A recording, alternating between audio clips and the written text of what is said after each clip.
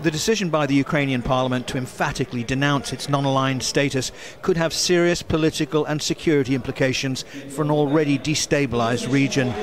The vote by 303 to 8 effectively opens the way to NATO membership for Ukraine, which Russia will inevitably see as a clear threat to its own security.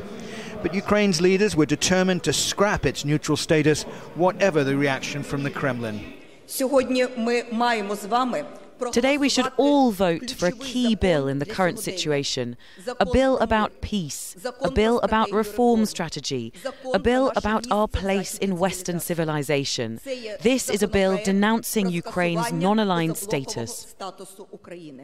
Earlier this year, senior Ukrainian military officers met with NATO commanders on a training exercise in Bulgaria.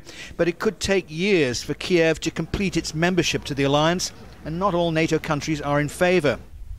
But with the fighting between Ukraine forces and separatist rebels in the east of the country showing no sign of ending, 4,700 soldiers and civilians have died since an abortive ceasefire was signed in Minsk in September.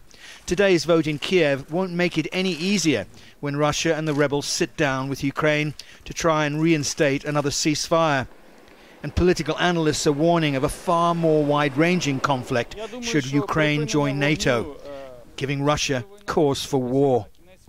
Ukraine moving toward NATO or NATO moving into Ukraine could be something like a casus belli, not for a small conflict contained somewhere in the east of Ukraine, but to a much larger conflict that may affect Western countries. Just how Russia will react to that eventuality will have been occupying the minds of Putin and his military planners since the crisis began nearly a year ago.